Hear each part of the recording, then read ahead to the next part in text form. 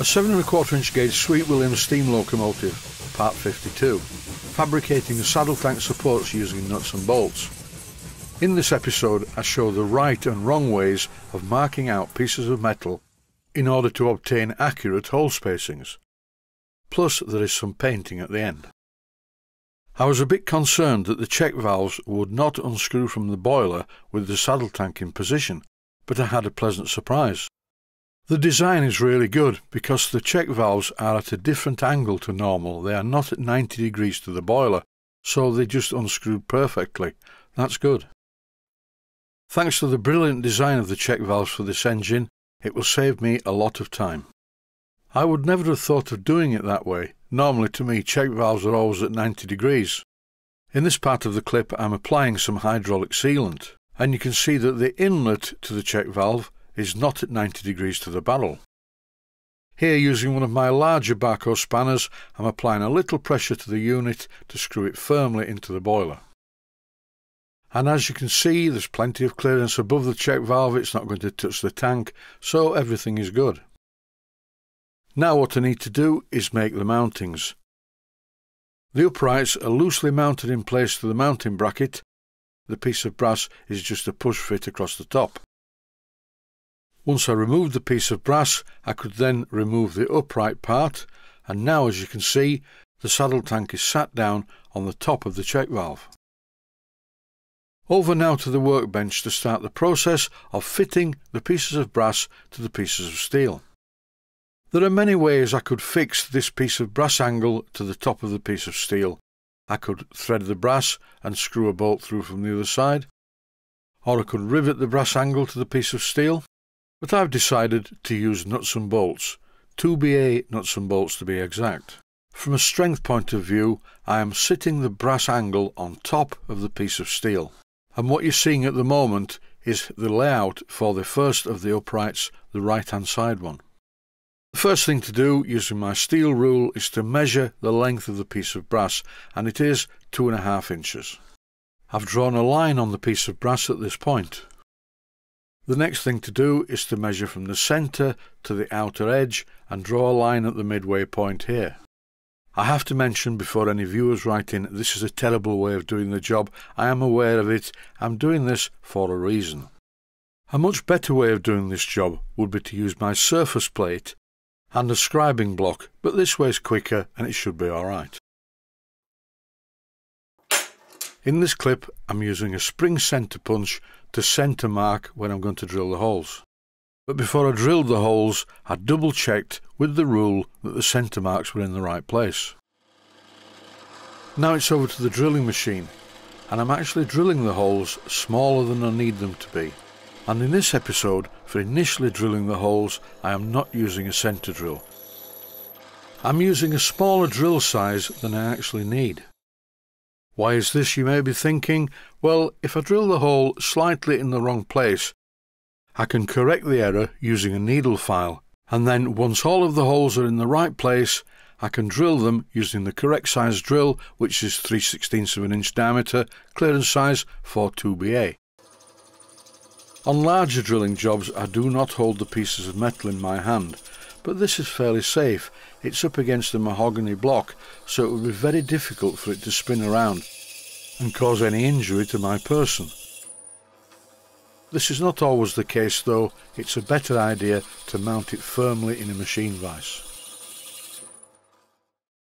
With the first 3 mounting holes drilled in the piece of brass angle, it's time to transfer these holes to the steel upright. And for this job I'm using some steel blue layout fluid. Here it is, painted on the steel. All I have to do now is hold the piece of brass angle onto the steel plate and use a scriber through the holes like this to scratch the marking out fluid. I end up with a nice neat ring, and here I'm showing what not to do.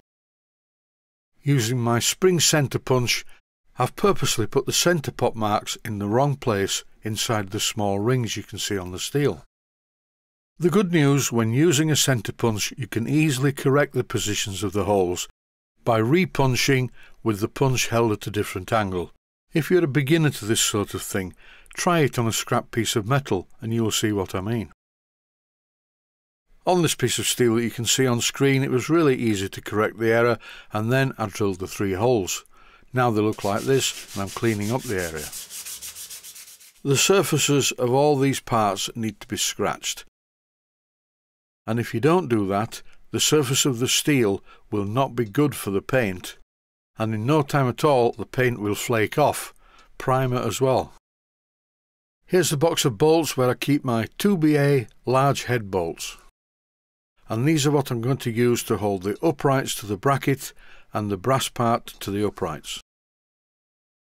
In this clip I put the bolts in the wrong way around on purpose, just to show the evenness of the hole spacing. Originally I marked these parts left and right, but now it's not important. They are accurate enough to fit in either position. And at no time has there been any filing of these holes to correct them. Drilling holes in the right place in pieces of metal does demand a little bit of patience. The 2 holes that you can see in this piece of brass angle are going to be used to fasten the saddle tank to the top of the uprights. What I'm doing here is holding both of the brass parts together and marking through with my deep hole marker so I can drill the other brass part. Once again, this is not a very scientific method, but it's quick and it works, that's why I'm using it. Now I have a felt tip pen mark on the other piece of brass, and all I need to do is centre punch the very centre of the black spots. And after drilling the last 2 holes, I assembled both of the brackets, and here they are. These parts are identical, despite the bad marking out and dubious punching with the centre punch, as well as holding the part in my hand while I drilled the holes. Why do these parts look more or less identical? Well, the answer to that is, over many years I've had a lot of practice at drilling holes in bits of metal. Now the parts are complete, it's into the outer part of the workshop to apply a coat of etching primer. This is really good paint that etches into the steel. The chemical used does not etch into the brass, but it sticks to brass quite well. Here is the first of 2 shots of the paint drying. I left them for a while in this position, and I went back into the main workshop to do some other small jobs. About half an hour later I returned, and as it's such a nice warm sunny day for a change, the parts were dry enough to turn them over, and here I'm spraying the other side. And now an extra special treat, and this isn't a freeze frame, this is the paint actually drying as you watch it. It's been filmed in real time. And if you watch it to the end, look at the right hand corner, you will see that it gets duller as time goes on. And when both of these parts are dull, then the paint is dry, and tomorrow I'll be able to give them a bit of a rub down and then paint them with the top coat, which will be black.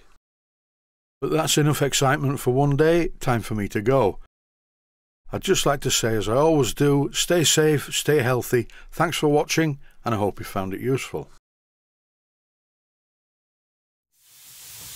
Please take the time to visit my Mainsteam Models website and click on the section of the website that says Video Playlists. And by doing that, you can find other videos that you may like to watch. And by using the playlists, you can actually watch the videos back to back.